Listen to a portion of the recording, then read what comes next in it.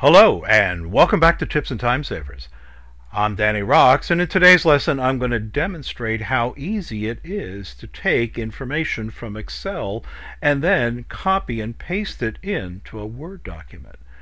In the first part of the lesson, what I want to do is I'm going to use copy and paste. I'm helping a client to determine what amount they can afford to pay. I've used Excel's Scenario Manager with 3 different scenarios. The Scenario Manager is found on the Data tab of the ribbon in Data Tools, What If Analysis Scenario Manager. So I have created 3 different scenarios, and when I click Summary, I get a nice, neat scenario summary. This is what I want to copy from Excel and paste into a Word document. So I highlight the part of the report that I wish to copy, Control C to copy. It's now on the clipboard. Next, I switch over to Word. This is the place in the Word document where I want to paste the scenario summary. So I go up to the Home tab of the ribbon in Word. In the clipboard group, notice that I have Paste, Paste Special, and Paste as a hyperlink. So let's take the default. Let's just paste, the same as doing Control V. So there is the scenario summary from Excel. It's pasted as a table. How can I tell that it's a table? You see this icon up here in the upper left corner. That's the indication that it's a table. Notice this other icon in the lower right corner, the paste options. So the default setting is to keep the source formatting. The source, of course, is Excel. I could match to a destination table style. So remember, by default, we paste from Excel into Word as a table. So now we're matching the default style of the Word document. Let's come back here to paste options. Notice that I can also paste it as a picture. And increasingly, I choose this as my preferred option. Here are 2 advantages when I paste as a picture. So I've highlighted the picture. Number 1, I can easily resize it. And as a picture, when I come up to the picture tools, I can choose a different type of background. So I could put a frame around it, and the frames range in size and style.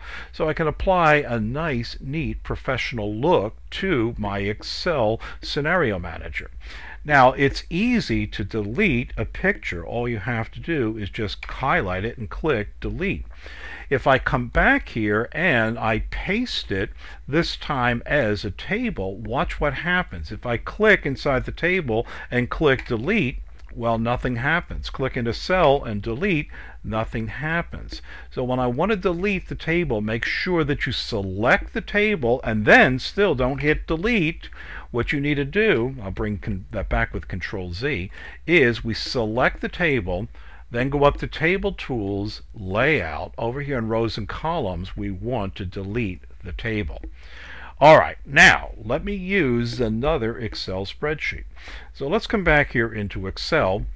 Let's take this off the clipboard with the Escape key, and let's take a look at a sales report. Let's select the sales report. Notice before I copy it that I put a fair amount of time into applying specific formats. Now let's copy it.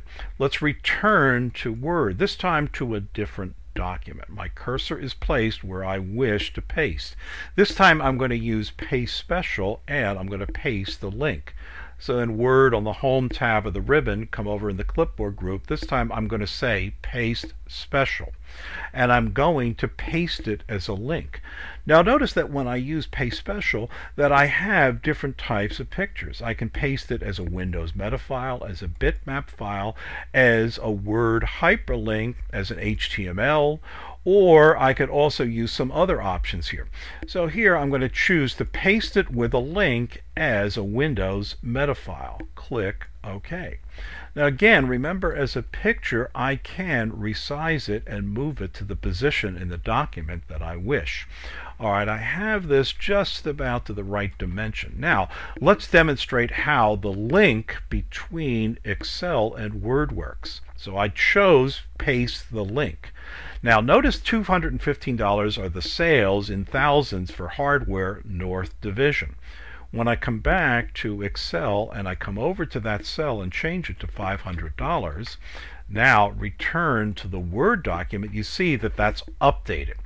Now, here's a word of caution. When you use links, they are fragile. So what I did is I kept the Excel document and the Word document in the same directory.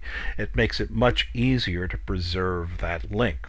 So you see how easy it is to share information between Excel and Word. They're tightly integrated. And you see that I also have the 50 best tips for Word in addition to the 50 best tips for Excel 2007.